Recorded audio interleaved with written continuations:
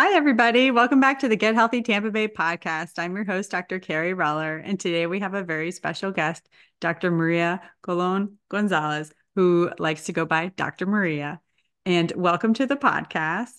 Thank you. Thank you, Kerry, for having me here. I'm very honored to be part of your guest. Yes, we're super excited to have you on and to talk about you and your journey and your expertise today. So, why don't you tell us a little bit about who you are and what you do, and then we can dive into our actual discussion. Yeah, so I am a lifestyle and integrative medicine physician based out of Texas, where I see patients virtually. I founded Salud Revisited, where is my private practice, and my goal is to help successful professional women here in Texas heal naturally and come off their medications. And I'm also the creator of the type 2 diabetes transformation method. And this is a passion of my heart because it's related to my own story and my own journey of health. And I know the challenges that can be faced when you have this type of diagnosis and chronic medical conditions. Awesome. Yes, I didn't know you had the type 2 diabetes method, so I'm excited to hear about that as well. But I did read about your practice. It's called Salud Revisited, right? Yes, Okay. yes, Yes, I Salud love the Revisited. name. Yes. Yeah. Cool. So why don't you tell us a little bit about how you got to where you are then? Yeah. So I went into medical school thinking that I could help people live healthier. Originally, when I was in school, I was studying health education.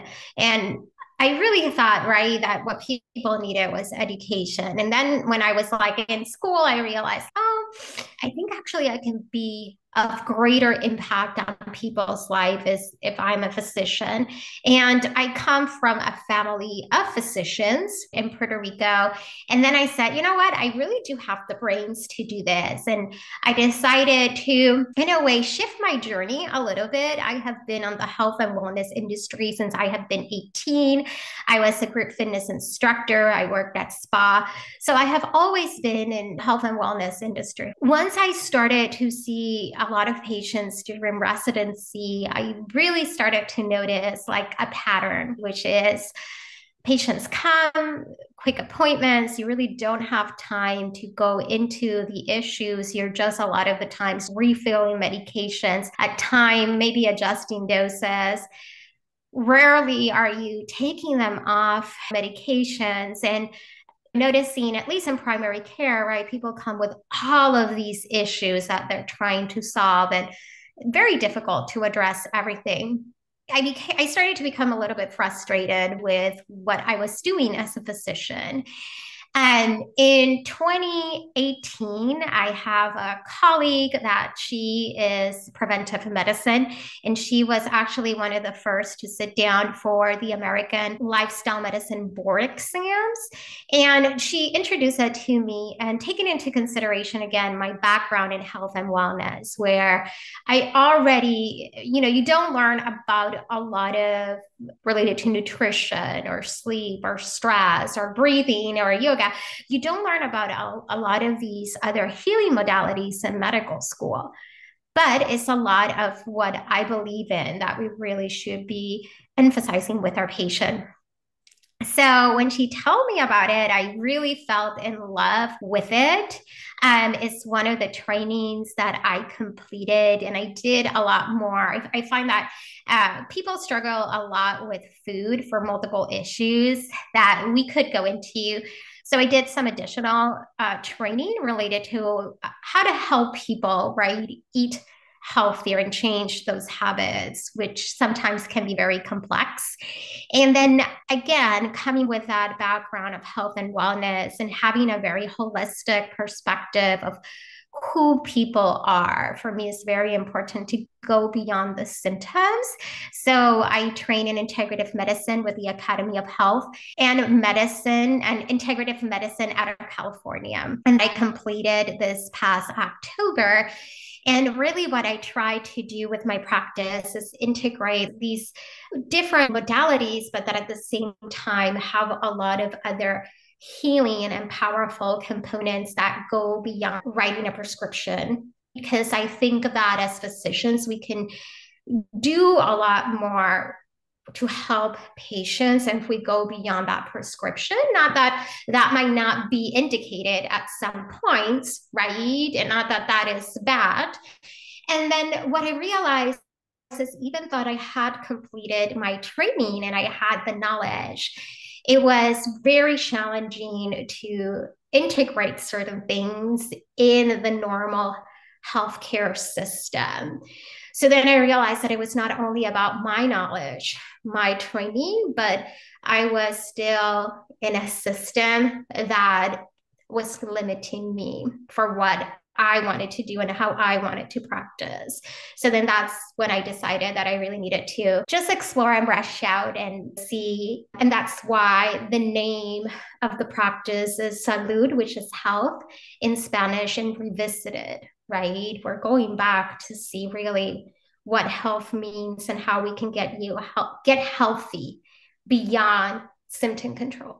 I love that. And I love that the lifestyle medicine, the board certification has come in like the recent years too. It's not that old. I think obesity medicine is a little bit older, but the lifestyle medicine has really, I guess, given us physicians that didn't get that training or nutritional training in med school and everything that we really should have to prevent disease, to give us another chance and learn more about how to do that appropriately. And like you had mentioned, take people off of medicines rather than always treating with medications. So I think we are moving in the right direction, but it's just getting more people to be aware about it, to be able to help more patients. There's a lot of people like you are creating these wonderful practices that are really, I think, the future of healthcare, hopefully. So tell us about your journey where you told us, what is it, the 5 things that you learned growing up as a kid, or right? Yeah. Tell me about that. Yeah, so, I was actually a sick kid, one of those sick kids. I had asthma and I was like in the hospital, especially, in those first couple of probably like the first decade of life because of my asthma exacerbations. I then developed when I was in elementary school, right, type 2 diabetes. And then when I was a teenager, I started to develop chronic back pain that was not getting better, right? I know what it is to do MRIs as a teenager. And that's why this personal journey that I had with my own health and my own healing, I think that is part of a lot of what has brought me into shifting how I want to help my patients. So I'm going to specifically be talking about what I learned in my sugar or insulin resistance journey. And I have said a couple of times this story, and a lot of people go like, what? Because a lot of the times we think of type 2 diabetes as something that adults are going to get. A lot of the times we also think that is only because people are obese and the added weight. But I was a child and I was not an obese person either. I was not of a large body habitus. Yet I remember a day that I came out of the shower and my mom was in the room. Again, I was in elementary school and she noticed this rash that I had on my butt. And she asked me, and I was like, I have no idea. It's not bothering me. I'm not itching or anything, right? She was very concerned. So she took me to my pediatrician, and they were not exactly sure what it was. So they refer me to a dermatologist. So again, a sick child. So I know what it is to go to like multiple doctor visits and specialists and having all of these invasive procedures. Even thought I have never had a surgery, thank God. And the dermatologist was like, we need to do a biopsy. And I remember, again, I was laying on my belly. So I didn't know what was going on because the biopsy was on my butt.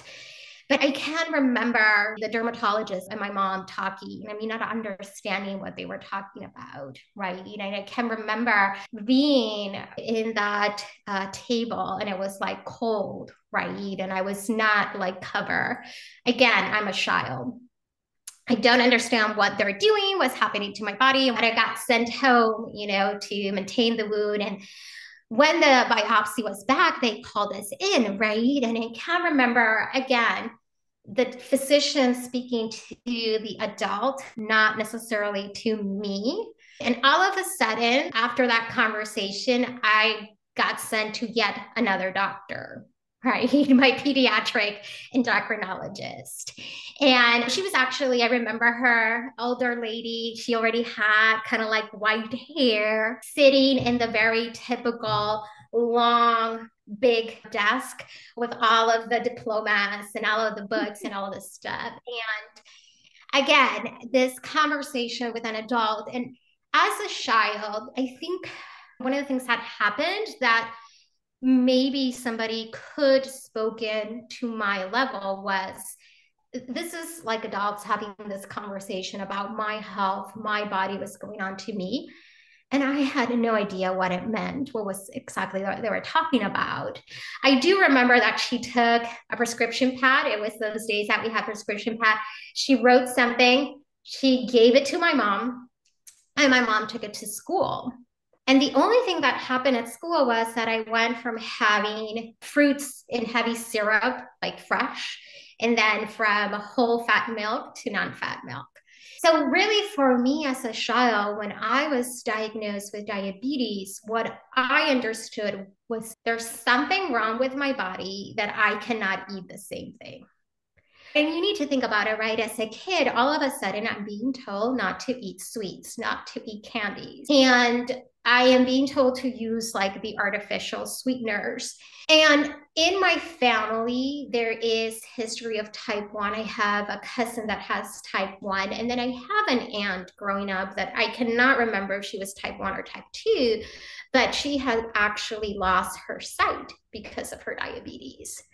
And I remember my grandmother, every time that she would see me eating something that was not right, the fear that she would put of like, you're going to stay blind like your aunt. So I think that the other thing that I learned, if you are a patient and you have people talking about your health, yes, as a child it's hard, but once you start to grow up and understand, hey, ask questions, because you do want to be able to understand the disease process, the diagnosis. What is it that just happened here in your body? Because sometimes that can help you understand how to fix it. You know, the other thing that I learned was fear doesn't help. We can try to scare people into, if you do not do X, this can happen. But the reality is that did not help me, right? And I remember, because there were certain sweets that I really like, there were times that I would hide to eat them. Because again, I'm a child. And growing up, I then felt that I was different. There was this sense of like, I am different than everybody else. And so how do I deal with it?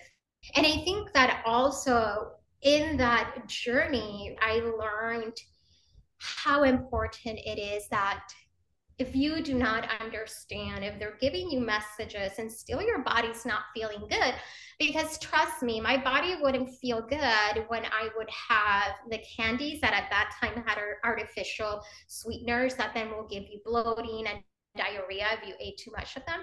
So my body was not feeling good. Right? I was like, okay, I can't eat sweets, but then if I do it this way, my belly is still like, So when those things happen, getting this empowerment or motivation to you yourself, then look outside. And I remember one of the things that I had growing up, I would go with my mom to go grocery shopping, was a magazine. And I can't remember the name of the magazine, but I can remember that it was a special edition about the rainbow and the food colors and the rainbow of the foods. And if you know anything about the typical Puerto Rican diet, it really does not include a lot of like rainbows and vegetables specifically. We're very good at doing like the rice and the beans and breads, and we have our own kind of like pan dulce, like the Mexicans do, right? Those sweet treats. So one of the things was that I kind of like, okay, I was already different from my family. So then I was like even more different. And here I am eating mushrooms. And me, myself, I started to do that. And it wasn't that process of me kind of like taking action and experimenting that I started to then learn, oh, wait a second, my body now feels better than with the artificial sweeteners and the candy that have artificial sweeteners. So I would say that's number three of something that I learned, growing up in my own health journey. The other thing that I learned, and I think, this was not so much as a child. I think that this was more in retrospect with the knowledge that now I already have. Stress is real. And even if you are taking your medications, you're eating right, you're trying to do all of these other things, yet you live in a stressful environment. There is, we talk about the adverse childhood events when there is a lot of that. When in your family, there is a lot of, I'm going to say the word conflict, not necessarily dysfunction, but a lot of conflict, right? When you are not sleeping well for certain reasons, right? And you're going from this to this to this to this. One of the things that I learned was I grew up living more in sympathetic, and I didn't know what that was or how that actually even felt in the body. But what I really understand is that that was affecting me as a child. And a lot of the times, again, we really focus on changing food. We really focus on, hey, get to the movement. But I think that especially in the American culture or the Western society, we focus less on this component of what I like to say sympathetic versus parasympathetic. Where are you living? And I think that part of the reason is because that means that you will have to, in a way, say no to a lot of the things that society says that you need to do or be in order to achieve.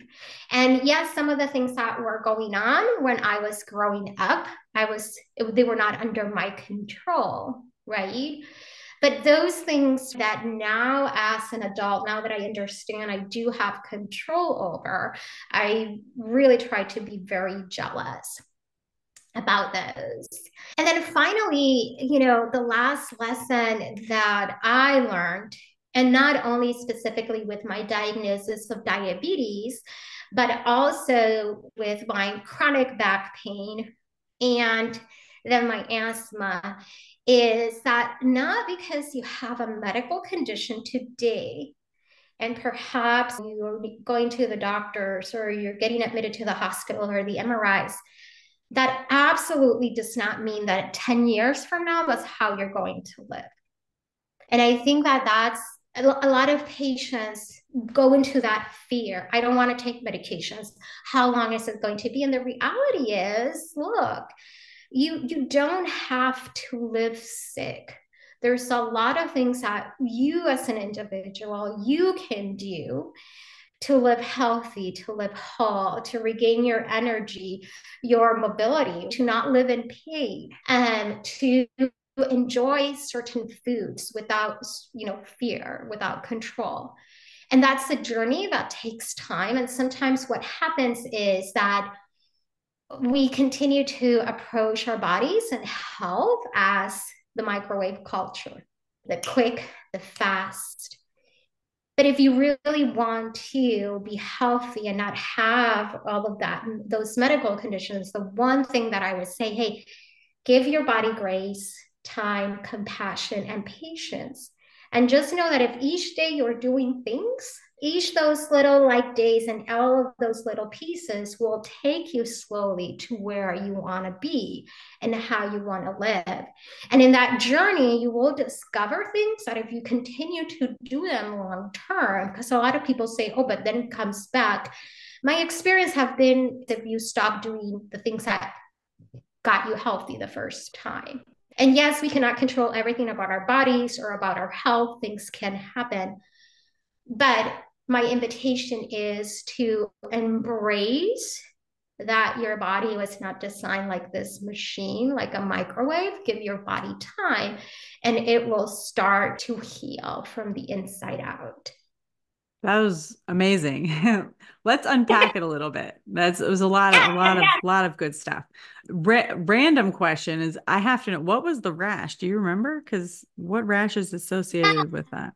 Yeah, so what I can remember is that it was like this circular marks that the biggest concern that my pediatrician had was that somebody was burning me at home or in school with cigarettes. So they really look like cigarette marks. So think of the ringworm type of rash that has like I say like the donut, right? The two circles. So it had kind of like that double circle. And then again, like the scales on top, but it was not itchy. And you know that ringworm can get like very, very big. These were smaller, kind of like cigarette marks all over my butt and my back. And that's where the rash came out. So again, I didn't even know that the rash was there. And that led to them sending you to an endocrinologist and diagnosing diabetes. So that led to a dermatologist who did a biopsy. Right, right. And then the biopsy showed that it was due to my blood sugar level. And then that led to the pediatric endocrinologist. Yeah, I guess I was asking, how did that lead to the blood sugar level? I don't know what it would have been. What rash? Well, so I cannot, for knowledge. Right. And one of the things that I say is there's still a lot that we do not understand specifically about type 2 diabetes. Because when you think about the symptoms that people present with, in terms of type 2 diabetes, a rash is not something that you say, oh, well, let me check your blood sugar level. Right. Let me do an A1C. Right? You don't. And I cannot remember what the biopsy read. And I'll be very honest, I haven't even looked to see if there are case reports about it. But what I can tell you was whatever they saw microscopically, there was something in the results of the biopsy that what was provoking the rash was my high blood sugar level. Okay. It's very interesting. So you came from like a physician household, right? And not a very strong family history of diabetes, it sounds like. It's not really like the immediate family, correct? No, so my mom has type 2 diabetes. Did she at that time though? I don't think so. I think that probably when she was older. Yeah, I Mm-hmm. know that she has suffered from hypothyroidism, which, is autoimmune for like all of her life. But I don't think that the type 2 was at that time. Yeah. So you kind of being the first to navigate it really in your immediate family, but all these other relatives know, and you're a child and they're trying to help direct you to what you should or shouldn't eat. And I could see how that can obviously create that fear of, oh goodness, what's going to happen when you eat these things and wanting them anyway, as kids would, and then having to hide to eat it is not good. And then what's wonderful is that you realize it doesn't make you feel good. So I'm always telling people, we don't eat what doesn't make us feel good, right? Yeah. So it was a really good, approach. Obviously, that's important to teach people that what you're eating can make you feel good or bad, and you're really to learn and figure out what that is. Yeah, pay attention to the signals that your own body sent to you. Yes, yes. And then one thing you didn't mention, but you were talking about always living in this sympathetic state and not this parasympathetic state, is you eventually got into yoga and things like that. And that probably took some time, but how did you start incorporating the parasympathetic state as you're going through this journey? That's a very good question. So I started to do yoga when I was a teenager because of my back pain. And there was not a lot of things that were helping my back pain. And then I remember this time it was my dad that went to my PMR doctor and she was like, well, we need to do surgery. She's not getting any better. She's in a lot of pain. Look how she is. And my dad asked a couple of questions about the surgery. And I'm talking more than 20 years ago. And my dad was like, oh, no, you're telling me that she might not be better. She might actually be worse. We're not going to do surgery. And yeah, I practice yoga. My back pain would get better and I would feel more mellow. And this is what I can, tell you without going into a lot of the history, but I was still living with all the ACEs. It was actually not until COVID that I started to do, again, trauma therapy, but trauma therapy that is in the body. There's different modalities. So this is more in the body. And then, when it was like at the worst of COVID, when we were at the worst of COVID, I would just come home from work and I would just literally lay in the hammock the rest of the evening. When that happened, that I started to notice, oh my God, this feels different. And as I started to notice how my body just feels more calm, there's less what I say like tension in my muscles. It's beyond being relaxed, right? I don't have weight in my body already. I can take a deep breath. People do not even know what taking a deep breath a lot of the times are. And then I started to learn things that help me, because we will always have stressors in life. But then what is it that I can do to manage that, right? From yoga, breath, journaling, meditation, to even creating, in my schedule, a lot of what I do nowadays is that I create a lot of margin, a lot of margin.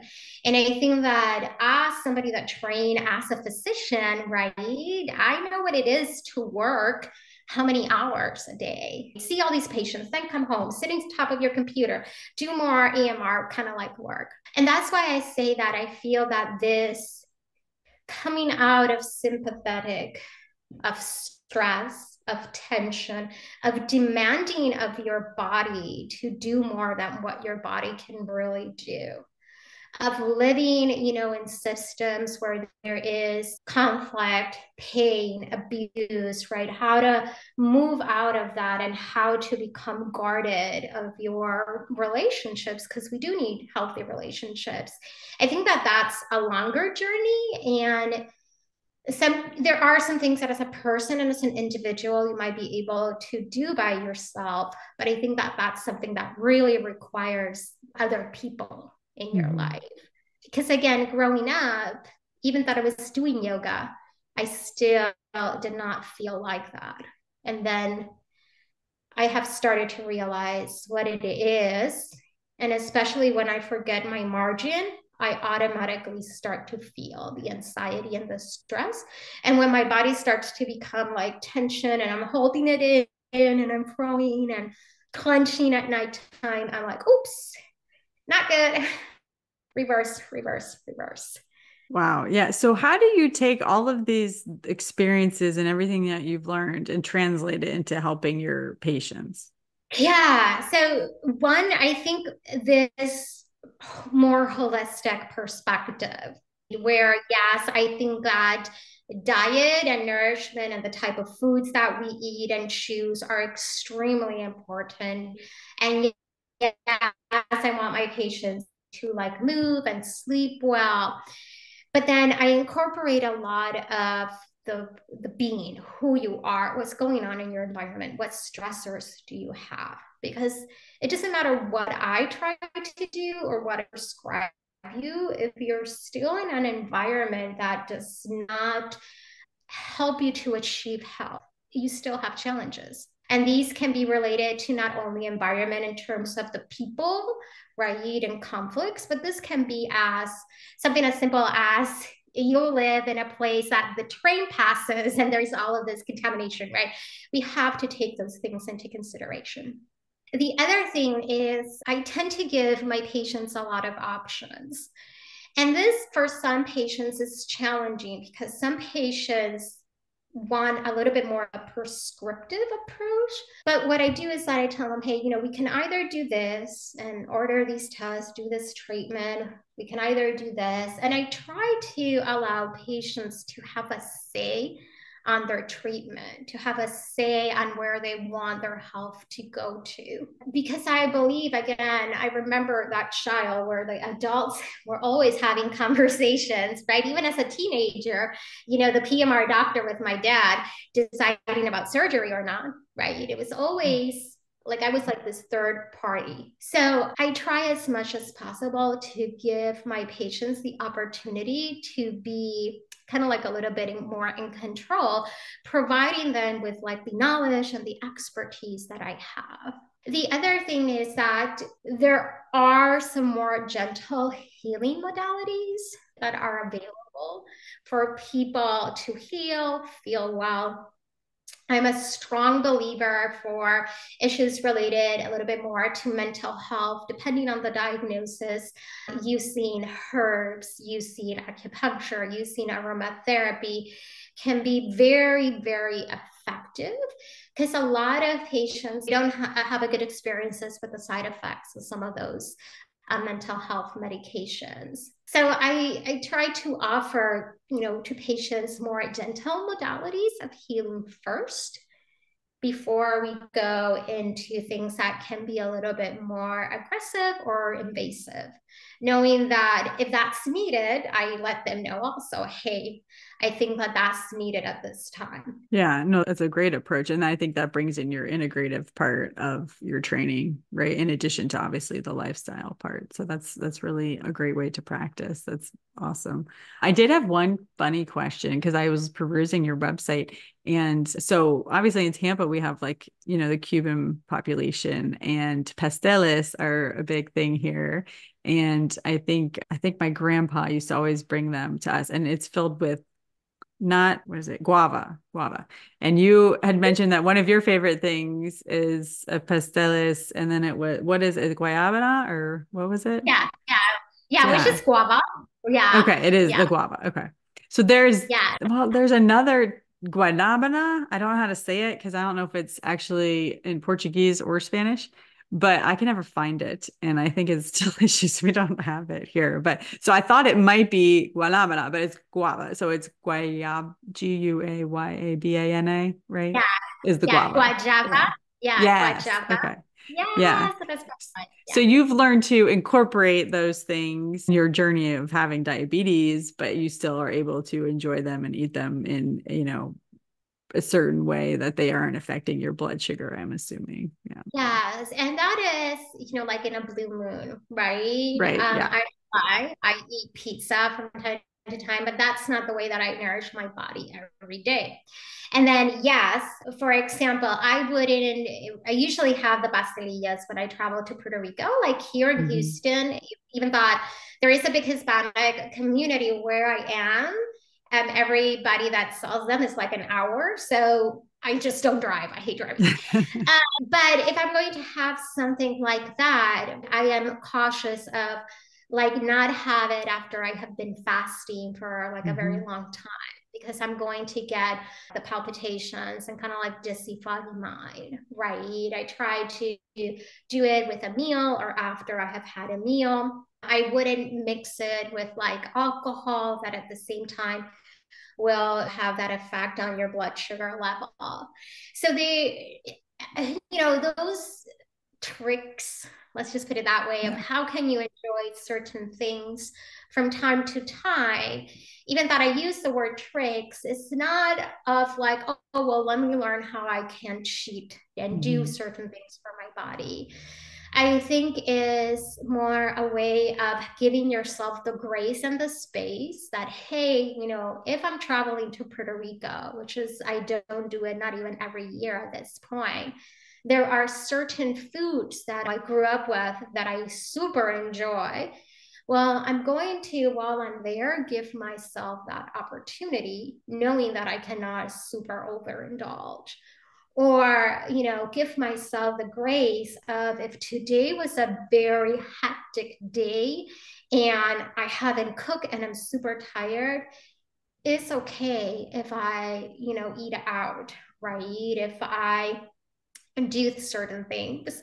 And I think that that also comes after you have done some work in terms of, I think that this is really important in terms of what people call like the cravings and indulging and giving in. I think that there is a mindset component and relationship with food that as somebody that lives not only with type 2 diabetes, but there are certain medical conditions that are really affected by what you eat, you first have to heal that relationship. Mm-hmm. And because a lot of patients tell me, oh my God, it's the cravings, the cravings, the cravings, or is that everybody else at home is eating this and then I am not, which I never recommend. I always recommend that the changes are done for everybody in the family. Because Mm-hmm. at the end of the day, if it's good for one person, it's probably good for the other people at home. So yeah, I enjoy them. When I go to Puerto Rico, I usually have at least one or two. Sometimes if my mom is traveling, she will bring them to me because of yeah, of all like the desserts out there, that's like my favorite one. Like I love guava. Yeah, I love it. Yeah, it's worth it. You plan for it. You're aware that you're going to be planning to have it when you go there, or if your mom brings it back. I think that's a really great way to put it. And it's important to know that those things can be included in your life and give yourself grace. I think that's a great, great way to put it. So, do you have anything else to tell our listeners? My I think my message for everybody is, so I talk about the liminal space, right? The space in your health journey where you're not completely like healthy or out of your medications, but you're there. And in that space, the liminal space, you will need help, you will need support, you will need guidance, and not only of health professionals. There's people that have only also told me they even have to start changing their friends because of the influence. So in that liminal space, there is hope. Do not give up on yourself and your health journey, but then know that for that, you do need people and you do need the right community, the right support, the right accountability, and it's out there. There is good help and there is hope for your health. That's a very important message too. Yeah, support and accountability are definitely helpful. Great. Well, how can people find you if they want to, find more about you or whatever you're putting out there, social media? How can they find you? Yeah, so website www.saludrevisited. That's SaludRevisited.com. Mhm. And then you can follow me also on social media, Instagram, Facebook, YouTube at Salud Revisited. Perfect. Well, thank you. We'll put all that in the show notes. And thank you so much for being on the podcast today, Dr. Maria. And everybody tune in next week to see what we have for you. Thank you. You're welcome.